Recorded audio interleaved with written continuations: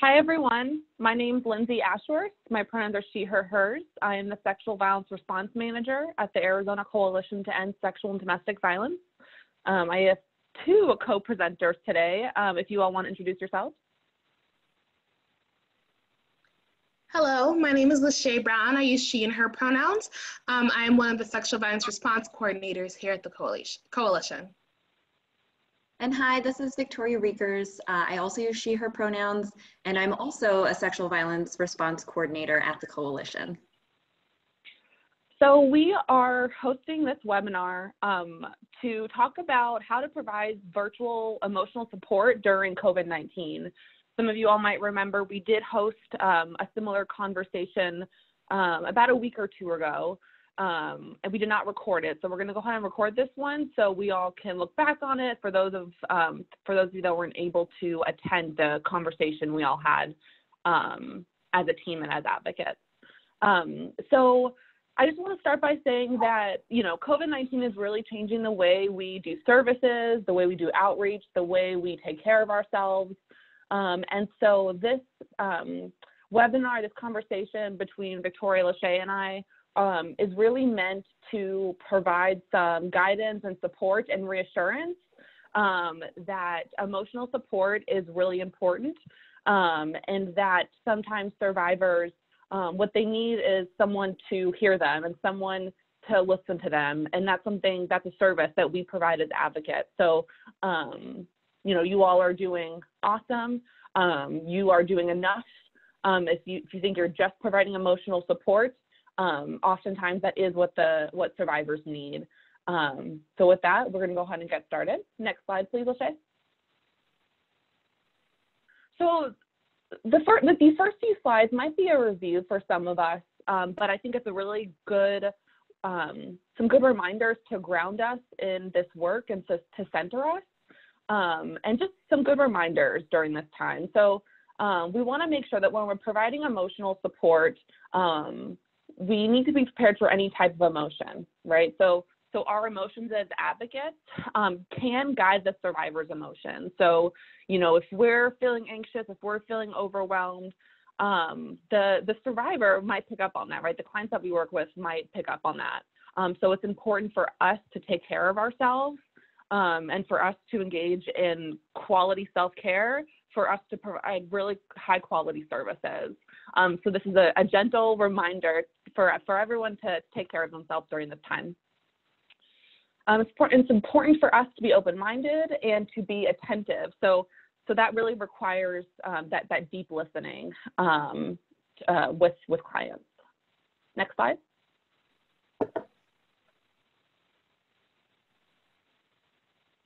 So again, so one of the key things that we provide as advocates is being able to listen, right? So it's our job to listen deeply for the needs of clients. And again, I'm going to you know, we're going to say this a few times. It might be to listen, right? And that's a service that we can provide. So it's important for us to stay regulated and stay calm, and again, take care of ourselves so we can provide that the highest quality of advocacy that we can during this time, right? All right, next slide. It's also important for us to be conscious of our tone. So we want to make sure that our tone is even, calm, and low. So, you know, if survivors, if clients that we're working with can't see us, it might be hard to pick up on the energy, right? And so we want to make sure that we're speaking in a calm and even-toned way to relay that calmness and that sense of empathy and compassion. So we want to be serious and concerned, right? Again, that compassionate piece. And we want to remember to respond in a non-judgmental manner. And so this one, you know, again, we're all human, and we have to make sure that the tone in how we're responding to other folks doesn't come off as non-judgmental. So we have to be extra cautious of that. Next slide. We want to engage in active listening as advocates, or we want to listen with empathy. We want to be patient, and we definitely want to spend more time listening than speaking. So, you all will see during this webinar that oftentimes as advocates, we really want to provide solutions, right, to some of those tangible things. But this webinar is more about how to provide that emotional validation and emotional support. And, I think really the only tangibles that we're going to provide you all are some of those skills, and some of those skills to help yourselves and survivors kind of ground during this time. Next slide. So, hi again, this is Lachey. So we're going to talk a little bit about some virtual advocacy guidelines. And again, we're going to probably see this several more times throughout the webinar, but context is everything. So we should be altering and changing this to every caller that we have. And for every advocate that is providing this virtual advocacy, it should look different. But here are some general things that you could follow to help keep yourself grounded and providing the best advocacy that we can. So there shouldn't be a suggested time limit for calls. When people are seeking that emotional validation, it could take 10 minutes for some people to become regulated and grounded and get everything they need. And for others, it can take an hour, but we should just make sure that we're giving people that space to get what they need, and however long that may take. And this is also why we stray away from sample scripts, because that doesn't work for everyone, right? We don't want to go ahead and make it seem very formulaic when someone's calling, and people can tell when you're just reading from a script. So we want to make sure that we are making sure it's adaptable and it's tailored to everyone who's calling to receive services. And then we also want to remember that there are different types of safety plans. We know for a lot of domestic violence advocates are really good at doing those physical safety plans, so finding those tangible needs and helping survivors work through that.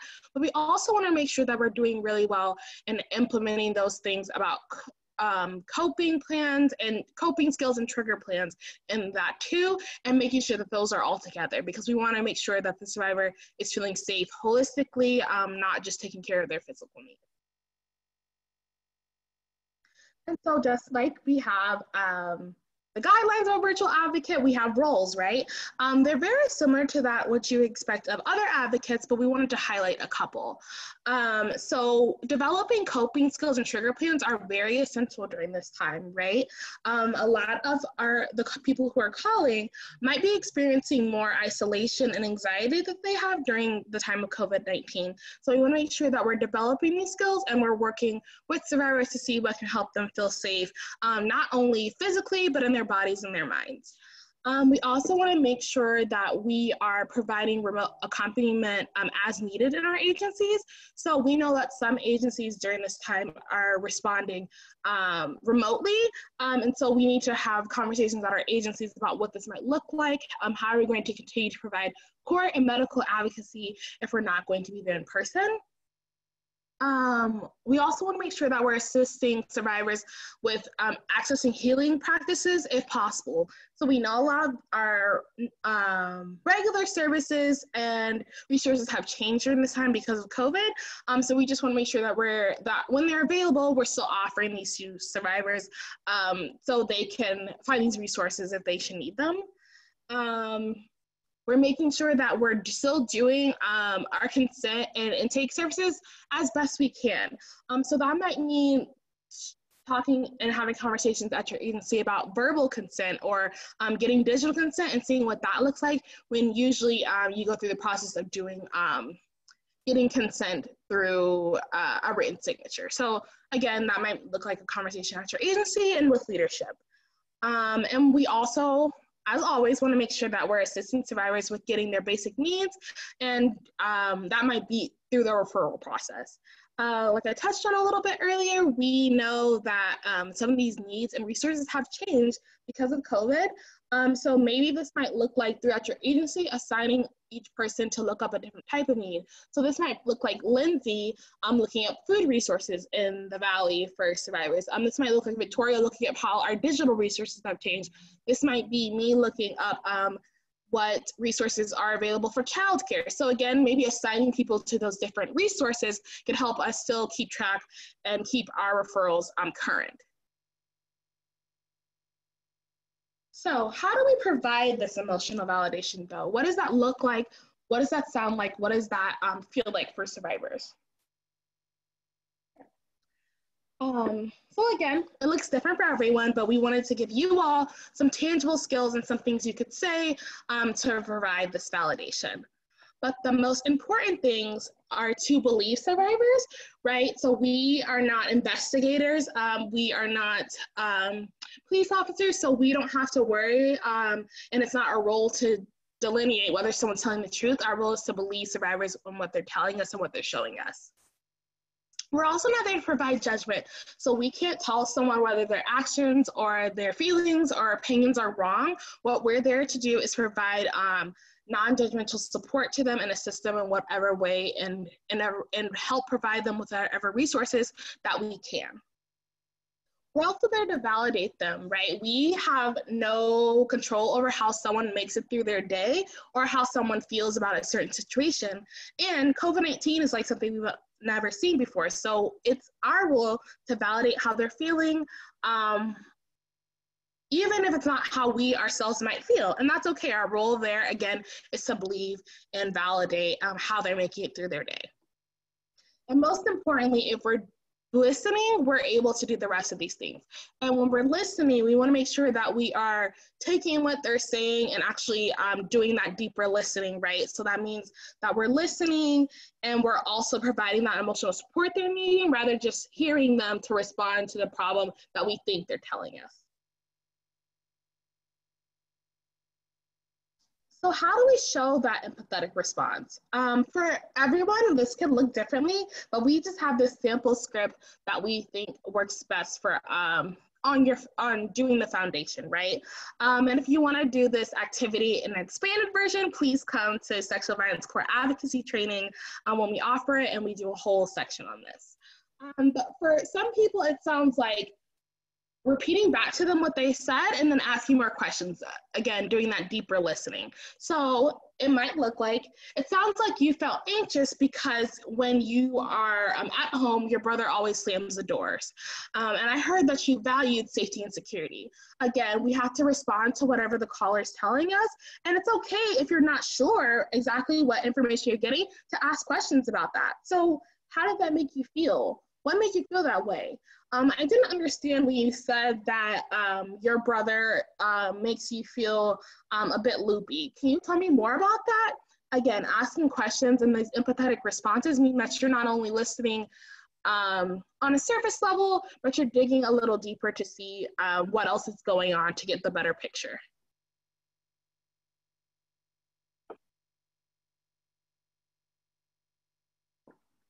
So emotional validation can look and sound a bunch of different ways, but we, again, wanted to give you all some more tangible things to say. So this might mean providing that basic understanding, that empathetic response to see that you're connecting with that person. So it can look like, I understand why you would feel that way. That makes sense. I don't blame you. And you might, again, remember that you might be the first person to tell the survivor that they're not to blame for what happened to them, right? We know that not everyone that we are around in our social circles are equipped to provide that emotional support, but we are. So it's important to let survivors know that whatever happened to them is not their fault. That's understandable. And when someone is telling us something bad that happened to them, it's okay to appropriate, like, that's terrible. Yeah, like, that's really difficult, that's hard. And that might provide that support that someone's needing. And also to, again, validate them that we're going through a unique time in COVID, and it's okay to not know how to feel because none of us have been through this before. And it might be a very anxious situation for some people. For some people, emotional support might look like validating how they're responding or how they're emotionally feeling about the situation. So if someone says to you, like, have you heard this before? Like, I feel like this is what's happening to me. And if you haven't, It's okay to tell that person, I haven't heard that before, but that doesn't make it any less true. It makes sense to me. Because even if their experience is unique and it's something like you've never heard before, that doesn't make what's happening to them any less true or any less valid. We also want to remind people, again, that how they're getting through this and how they're coping with it is the right way for them. There's no right way to deal with this. There's no manual, there's no manuscript. And they're doing what they can to survive, and that is the best option. And then for some people, it might help them to know that other people are going through or experiencing similar things to them. So talking about, I've heard similar things from other survivors. I've heard that for a lot of survivors, they're having a hard time sleeping at night during this time. We know that social distancing can bring up feelings of anxiety and uncertainty. And even if some people's experiences are similar, we know that no two survivors experience the exact same thing. So we also just want to reassure survivors of that as well. Some more shorter or quicker things you can say. Remember, we don't always have to say a whole lot. And when we're listening, we shouldn't be saying a whole lot. It might be these shorter things to just show, again, that you're validating what they're saying. I believe you. Thank you for trusting me. I'm so sorry that happened to you. Thank you for calling me. And it's not your fault this happened to you, but I'm glad that you're reaching out for help now. Again, whatever, and you feel out for yourself what sounds the most comfortable for you. Because again, not all of these make sense for us. And the more we practice them, however, the better we'll sound, the more natural it'll be for us. And the more common regulated that we'll be able to be on these calls.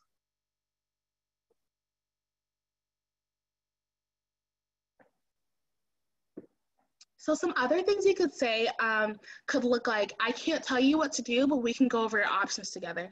Sometimes when people call or want virtual advocacy, they are looking for someone to help them decide what the best option is, but it's not our job to dictate or decide decisions for survivors. It's your job to provide these options and help them work through them. Again, we want to make sure that we're providing this non-judgmental support. So even if a survivor does something that we might not particularly choose to do, that's okay. We're there to support that decision.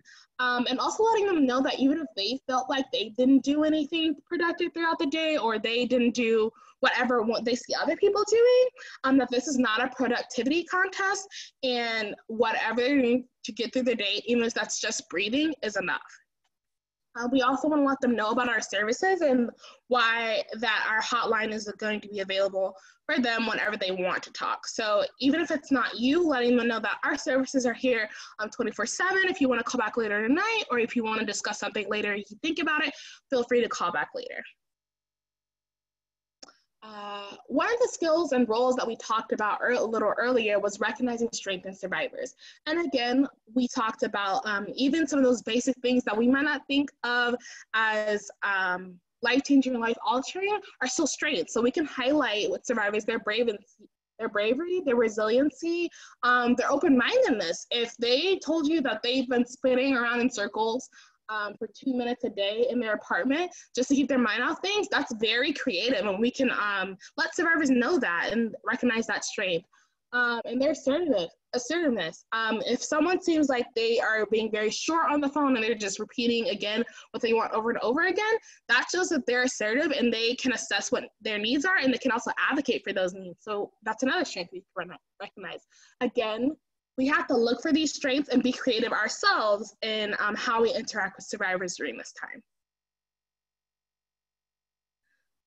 So this might look like you got up this morning, you brushed your teeth, and you called your helpline. Those are all things that you did, and that's great. Those are first steps.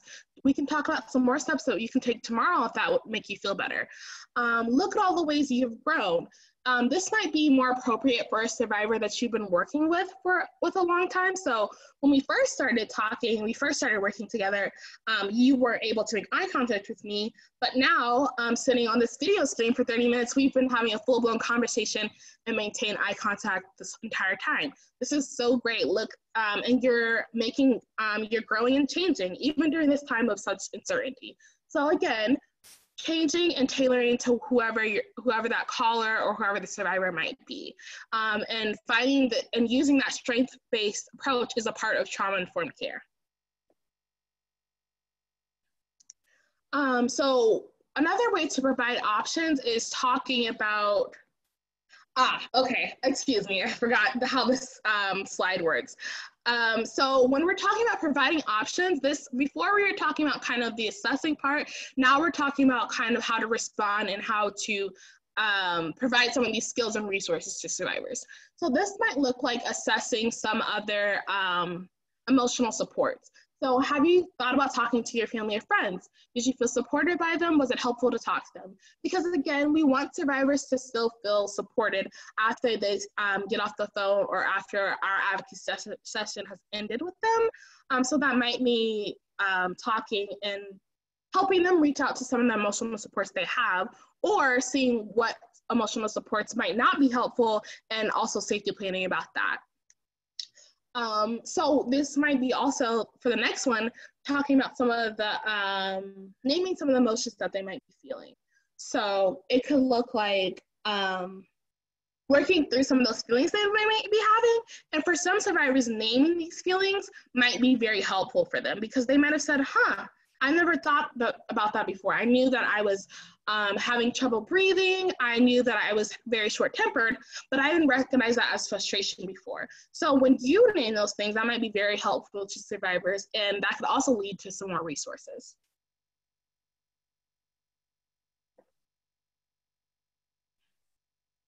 And we also want to make sure that we're following up with our services, and even if the survivor says, oh wait, like I forgot to tell them about this, that they can call back anytime. There's no expiration date on our services, and they're always available to them.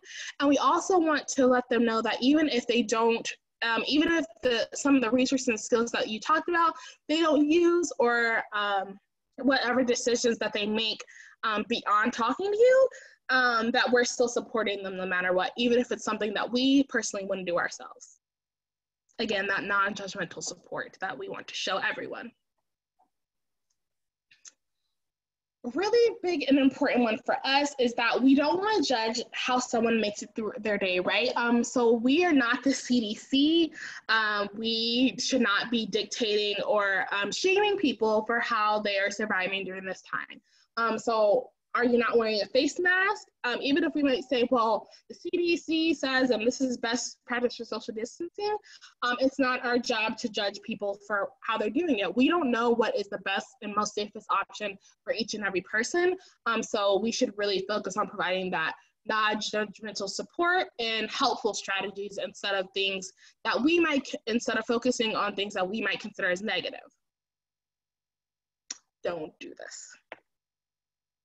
So some other useful tips that we wanted to just make sure that were highlighted. We want to make sure that we're paying attention to the caller's name, if they provided it, and their pronouns. Again, we don't ever want to assume someone's gender, so it's very important that we're asking this initially during our interactions. We also want to make sure that we are explaining confidentiality and mandatory reporting. And again, we want to do this near the start of our conversations, because we don't want someone to feel tricked or like they didn't know this important information that they might not have disclosed to us if they had known these things. We also want to make sure that we're mirroring the terms that survivors use as appropriate. So this might look like if someone says, I'm having problems and I'm stuck in the house with my baby daddy, we don't want to change that and rephrase it as, oh, so I hear you're having problems with your partner, because that might not be the relationship. So we want to make sure that we are using what survivor says and mirroring these terms. We also want to make sure when we're listening, we're taking account of everything that's going on. So if a survivor started off talking, they were talking very loud, they were using a lot of expressions, they were maybe slipping into Spanish, and then near the end, they were only using short sentences, they were only speaking English, and they were only speaking quietly. We want to make sure and take into account that maybe something in their environment has changed, and we want to now shift and focus on that. And then we also want to remind survivors, again, that this is new, this is unprecedented, and it's okay not to be okay and not to have it all together right now. None of us know how to get through this, and it's okay to be authentic with survivors and say, you know, I've been also having a difficult time in this situation, but we can all get through this together. So what does recognizing distress over the phone look like? For some people, it looks like a change in tone. So if someone is speaking, and their tone is very short, but then near the end of the call, they're using more expressions and their tone has deepened, that might show that they move from a place of anxiety or nervousness to being a little bit more calm. So there, a lot of our communication, 90% of it actually is nonverbal. So these are some ways that we can pay attention to how someone is communicating, maybe distress or a change in emotion to us. Volume is a very good indicator. If they started off talking where you could hear them, but at the end of the conversation, you notice that they were whispering, this might be indicate another change in their environment that you could ask them about possibly. Pacing is another very big one. For some people, myself included, when I am nervous, I tend to talk a little bit faster, but when I'm more calm, when I'm more regulated, you can definitely tell that in the pacing of my voice and my tone, because it's a little bit more relaxed. Breathing is another big indicator. So if someone is having trouble breathing, that might even be a time to introduce one of the grounding activities and help them focus on their breathing. So that might look like taking a deep breath in, holding it for 2 seconds, releasing it for 2 seconds, breathing back in for 2 seconds. And again, that helps regulate their breathing, and it might show that help a person move from distress to being calm. And then frustration. Again, validating that. Like, I feel like you're very frustrated right now. Is there anything I can do? And even if they say no, that's okay. But that shows that you're listening and recognizing what they're going through, and you're still there to help them through it, even if they're frustrated. Because more than likely, they're not frustrated with you, but they're still frustrated with their situation, and we are there to help, not to judge how they're dealing with it. And remember, you all are already great advocates, and you're already good at providing that emotional support anyway, but we just want to make sure that we all remember that listening is a skill. And for a lot of survivors, it might be the only thing that we can help with during this time. So we just have to practice it. And you all are doing a great job at that already.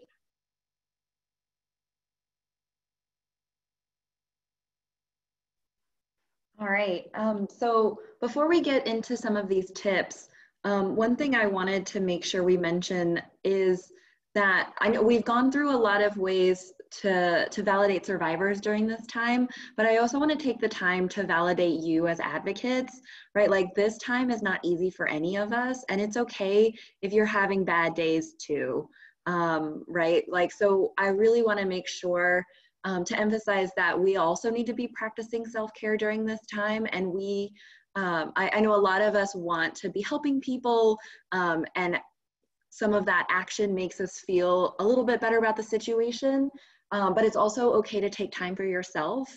And if you're having some ups and downs, it's okay to take breaks and to work with coworkers, right? For example, I think it was maybe the second week that we were teleworking, I was having just a really bad week. And I was just like losing it over everything. And I had a meeting that day, and I was like, hey, Lachey, can you attend this meeting without me? Like, is that okay? Cause like, I don't think I can do the meeting. Because I really needed to take like 30 minutes to just like regulate myself and calm down.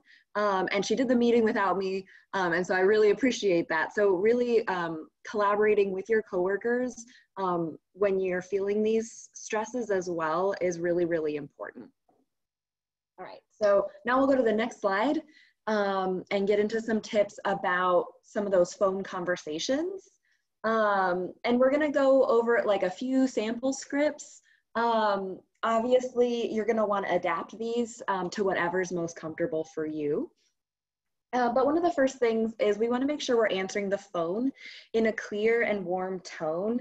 I don't know about you all, but if you've ever called anyone either on a hotline of any kind or just like a business that you're trying to get a hold of, like maybe your cable internet provider, right? And they sound like super grumpy, they don't want to talk to you, or like maybe they just woke up. I think that communicates a lot right away about who you're talking to and if they're going to be able to help you or not. And the same goes for our helplines, right? Like if we aren't paying attention to the way we're answering the phone, we might be unintentionally communicating that we don't want to talk right now. And so it's important that we answer the phone and not seem like we're in a bad mood or we're upset. And we want to make sure that we're showing we're a safe person and that we're calm. It's also important for us to control our breathing, our tone and volume, right? Like I'm someone who tends to speak quickly. And so when I'm on the phone or doing a webinar or presenting, I always need to make sure that I am slowing my breathing down and making sure to speak clearly and not super quickly. Next slide. We want to check in about safety, and this can be one of the first things that we do. So you could say, I'm so glad you called. Do you have a good amount of time to talk about your question, or should I be quick, right? Like we can ask if people have time to talk, or maybe they just have 5 minutes, right? They're going out to check the mail, and that's the only safe time that they have. And so they might want something really quick in that 5 minutes that they're checking the mail. And always let them know that if they get cut off or if they need to hang up unexpectedly, that's totally fine. Like you're not going to be offended if they need to hang up. Their safety is more important than them just hanging up on you. And let them know that you can call, that they can call back to your helpline, and that it's 24 hours if it is, and that they can always reach someone if they need to talk to someone. Next slide, please. One way you can start is to introduce yourself in your program. So this is especially helpful for like a first-time caller, because sometimes first-time callers, they might have gotten your number, like the helpline number, and they're calling, but they really aren't sure how to begin the conversation or what to say. Or maybe they've called and they've kind of blanked out on what you all do and why they're calling. So you could always say, hi there, my name's Victoria. Can you tell me about why you've called today? We're the local sexual and domestic violence service provider. We offer supportive and healing services for survivors of violence. I'm here to help you in any way I can. One of those services is providing support over the phone. Right, and so reminding the caller of the services that you provide can help remind them of either what they wanted to talk about when they call, if they're kind of blanking. Next slide. So sometimes when survivors call, either if it's the first time or maybe it's like the 10th time they're talking to you, they might have difficulty starting off. And so that's okay. And we can make sure they know that it's okay by letting them know and validating that silence. So you can say, I want you to know I'm really comfortable with silence. So if it takes a few minutes to figure out where to start, that's okay, right? And then make sure that you do allow that space for the silence to happen, and that you're not trying to fill that silence. You can also say, I've done this type of work for a while. You can feel free to tell me as much or as little as you like, right? Sometimes I think folks think they need to tell you their entire story for you to provide services to them. And we know as advocates, that's not true. They can tell us whatever they want to tell us, and we're just here to support no matter what. All right, next slide, please. So we also have a few suggestions on ways to begin or restart a conversation, right? So maybe the survivor's not sure where to begin, or maybe that silence has been going on for a pretty long time. And so maybe you're like, maybe they need some prompting or some questions to really get started. So you could always ask, what's coming up for you right now that caused you to reach out? Or you could say, do you want to tell me a little bit about how you're feeling right now? Or what are you thinking about at this moment? Right, so all of these questions could help that survivor get started or get restarted during your conversation. Next slide, please. And then always remind them they can call back at any time. And so in this scenario, we have maybe someone called in the middle of the night because they couldn't sleep. Maybe they're having nightmares or something. And so this person says, I'm so glad you're feeling ready to go back to sleep. Just know I'm here all night. If you need to call again, I will be here. Right, so if you're not going to be there all night, obviously you would want to modify that and let them know that they'll probably talk to someone else. You could also say, I want you to know that even though we talked today, you're still always able to call our 24-hour helpline anytime you want. Reminding them that they can call the helpline anytime can be very important and helpful for survivors, right? Something that sometimes we forget about is that our helpline is a service.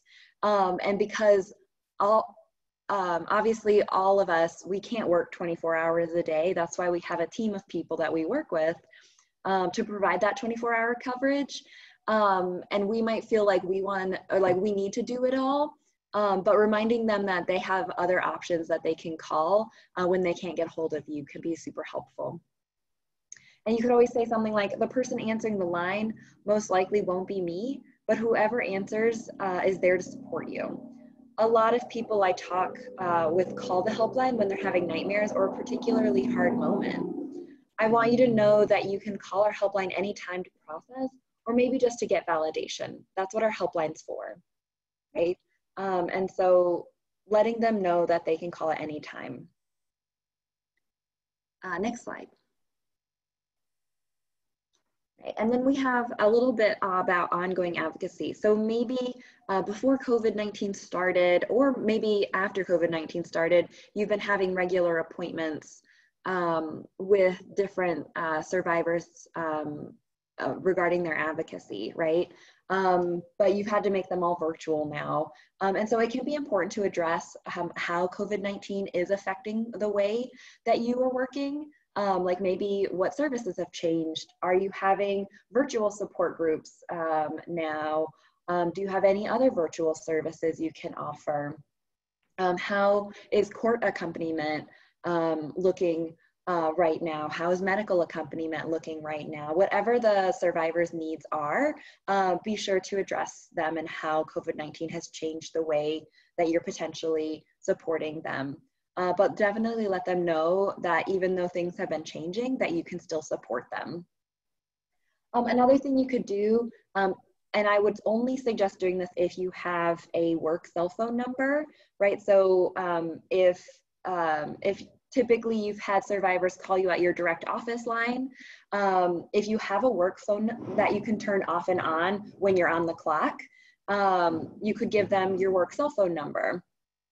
If you don't have a work cell phone number, I would not suggest doing this, just because it's important to maintain those boundaries, even though, even when we're working from home, because it can be even harder to maintain boundaries when working from home. You can also let them know what hours you're available. So if they really want to talk to you, instead of calling the helpline, for instance, like maybe they have like a strong connection with you and they feel comfortable talking to you, let them know what hours you're available to talk if they need to. And then again, referring them to your helpline is always important. All right, next slide.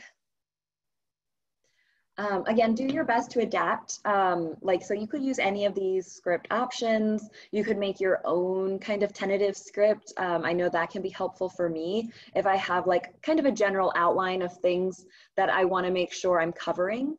But make sure you're still being authentic during that interaction and you're adapting whatever you're saying to something that is natural for you to say. So obviously I didn't write all of those scripts. I think I wrote like 2 of them. That I just read, and so I kind of was adapting them as I was saying them, because that's not always the way I would say something. And so make sure to adapt it to something that you would say and adapting it to the survivor you're speaking to, right? Because people can tell when you're talking from a script or when you're kind of going through a checklist of things to cover. All right, next slide. Some suggestions of things that you might want to have while you're on a call. So having your, if you have an information binder with like referrals and all of that, that you typically use, or if you're like me and you kind of use like a spreadsheet for that sort of thing. have that pulled up and available to you during the call, because you might not, you might get a question that you're not totally expecting or totally familiar with, and you need to look it up in your resources. Having writing materials, right? So having a notebook where you are jotting down things that you might need. As a reminder, it is best practice to keep minimal notes when you're providing advocacy, but sometimes you might need to do additional research, like they have a question and you're not sure if that particular resource is still open right now during COVID-19. And so you'll need to make a note of it, right, to go research it later. But making sure that you're taking minimal notes and you're storing them or disposing of them properly is very important, even though we're not in the office. You may find having fidgets or other focus objects around useful, right? Like I know a lot of folks have heard of fidget spinners, but you can use everyday objects like a scrunchie or a hair tie.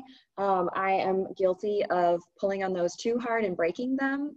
I also do that with my pens. Like I break the clips off pens because I'm fidgeting with them. And so ideally having something that you're not going to break would be good.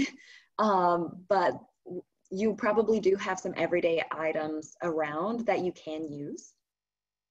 You could also have a mirror on hand. So a mirror, you might be like, what's that for? A mirror can be helpful for keeping your tone and your facial expressions kind of regulated. So sometimes our facial expressions can guide the tone that we have on the phone, even if we're not really realizing it.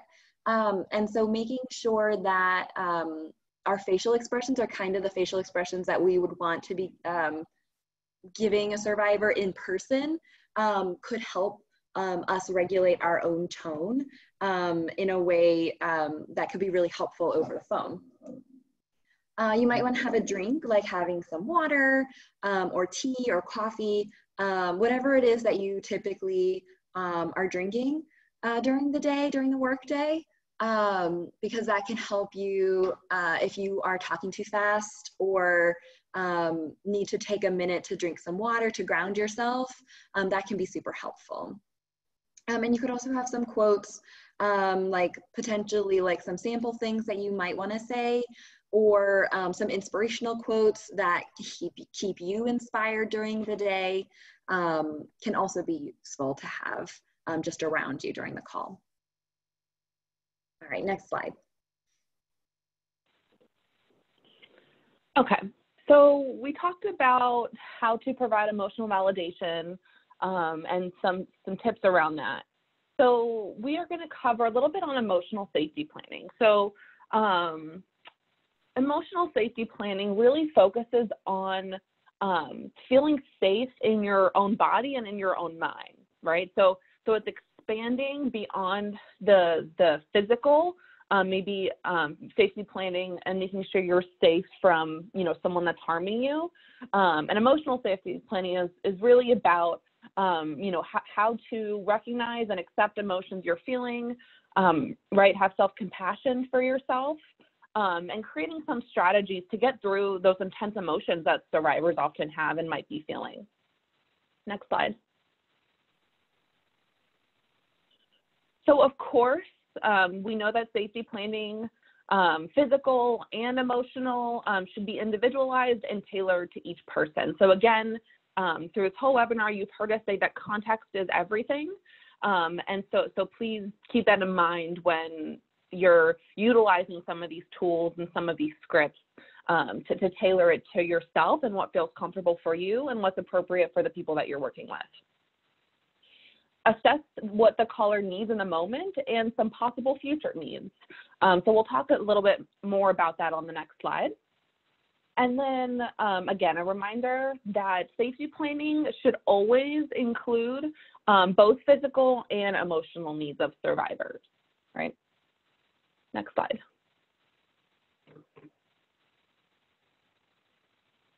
So we have some specific safety planning questions that could be useful for you and the clients that you work with during COVID-19. And so we're going to go through a couple of these. So the first one is, what does safety mean to you specifically during this time, right, of COVID-19? Because it could look a little bit different. They might be quarantining. And so, you know, it's our job as advocates to talk through what they need and what they need to feel safe and what they need to know to feel safe.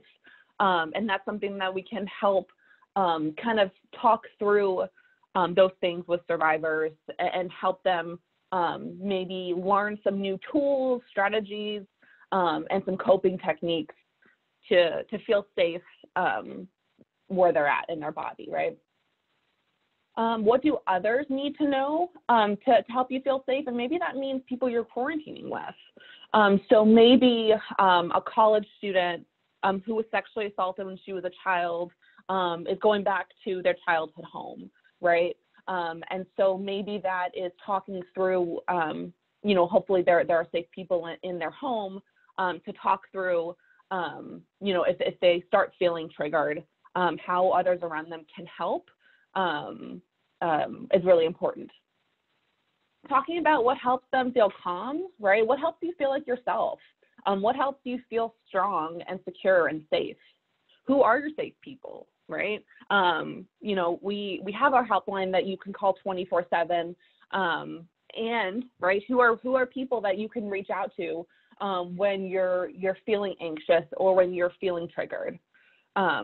What makes you feel unsafe, right? Like kind of recognizing those triggers in order for us to work through them together. Talking about how what coping skills they have already and what has helped them through some hard times. Talking about, you know, do you want to talk about some techniques that might be helpful and might help you feel grounded or safe, right? So, you know, we can provide those techniques and skills to survivors. Next slide. So we created a grounding toolkit to help guide the conversation between advocates and survivors, and also with that survivors can utilize, as well as advocates, right? Really anyone to help facilitate this process of feeling safe and grounded. So Lachey, if you want to open up the toolkit, we can kind of skim through that. Thank you. So it's best if you have a printer if you want to print this out, print it out as a booklet, and you will be able to cut it and staple it together, and it creates kind of like a book for you. So it really opens up with talking about what are grounding exercises. So what is the purpose of grounding exercises, right? They can be helpful in managing feelings of feeling overwhelmed, those gut-wrenching feelings of fear and anxiety, to help regulate that person come back into the present, right? And to be mindful. You can go down, Lachey. Thank you. So this toolkit is really categorized into physical grounding, mental grounding, and soothing. And so the physical grounding is focusing on your body, your sensations. Mental grounding is focusing on your mind, and then soothing is really focused on being able to soothe yourself. I often think the soothing is a lot of the self-care techniques that we might think of. So we're kind of going to go through a couple of these. You can scroll down. Thank you. We have some tips. You all can read those. Those are important. I will point out probably the most important thing, as it says, is to be kind to yourself, you know, throughout this whole experience, and really, you know, throughout your survivorship and the journey, is to remember and to remind survivors of self-compassion and being kind to yourself. All right, so we have some physical grounding techniques. You can keep going down, Lachey. So we have some exercises. So we have some breathing exercises, running cool or warm water on your hands to engage that sense of touch and that temperature. Stretching. You can go down, Lachey. Thank you. We have breathing exercise. And, you know, if you have some breathing exercises, I would recommend letting survivors know, this is what I use, right? I use square breathing. It's helpful for me. Do you want to try it out together? I think what's really important is to us as advocates practice these things because it's going to feel more authentic to talk about things that you have tried, right? So I've tried this square breathing. You could say, it's really hard for me to hold my breath for 4 seconds. So, I do 2 seconds and that feels good to me, right? I listen to my body and that's what it's about. It's about listening to your body and feeling comfortable. You can go down, Lachey. All right. Some more exercises. Lachey, if you want to go down to the mental, we can skip down to the mental. There we go. So here are some mental grounding exercises. It's really focused on staying in the present, right? So describing your environment in detail. So this could help survivors, again, really kind of come back to where they are, right? Hopefully it's in that safe physical space, even if it's, outside in nature, right? Maybe they're taking a walk. So to ground themselves, they can start describing everything they see in detail. So, I am looking at really tall trees. They have some white flowers that are budding that look really nice. I also am looking at a golf course that's behind my house. I see people playing golf, really just focusing on the present. You can continue, Lachey. Do you want to go down to soothing? Thank you. So again, I think for me, what kind of rings true is to the soothing is utilizing different senses and more of those traditional self-care techniques that we might think of. And so it is, maybe looking at some of your favorite quotes or poems or giving yourself a hug, right? Soothing yourself through touch could be really helpful for survivors. Smelling your favorite scent, right? So I know some folks have like a grounding box or, tools that they carry around with them, maybe in their purse or their backpack, or maybe they put, a mini lotion in their pocket to utilize those senses to help them feel grounded. And so I do know folks that kind of have that. I know for me, I have citrus essential oil in my purse that was really helpful for me in feeling comfortable. You can go down, Lachey.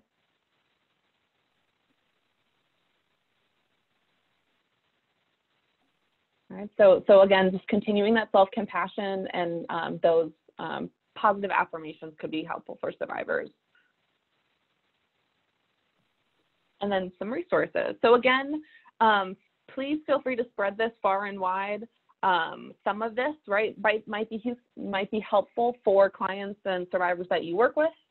They might really like one exercise that comes out of this, and that's great.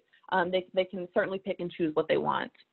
The second thing that I just really want to run through is the grounding worksheet. So this grounding worksheet really is a good tool to use with the toolkit. And so it's really about making your own toolkit, right? So taking those physical techniques that a survivor learned in the toolkit and then writing on paper what has worked for them. So if they're feeling overwhelmed, if they're feeling triggered, they can literally have this in their back pocket to pull out and remind them of some strategies and some techniques that they can utilize to come back to the present, ground themselves, and continue, hopefully feeling safe. If you have any additional questions on these toolkits or worksheets, please feel free to reach out to us, and we can definitely talk more about it. So Lachey, if you want to go back to the PowerPoint. So the last thing we want to mention is some different healing options and way to keep the mind occupied during this time. So for some survivors, it's about connecting with others and feeling that connectedness with their community and with their community of fellow survivors. And so there are virtual support groups that are available in Arizona. Again, I believe some of those are on our website. on our COVID landing page. If not, again, feel free to reach out to us, and we will let you all know some of the support groups that we know of that have gone virtual here in Arizona. They could engage in, puzzling, again, keeping the mind occupied. I know I just started puzzling and the day seems to go by a little bit quicker.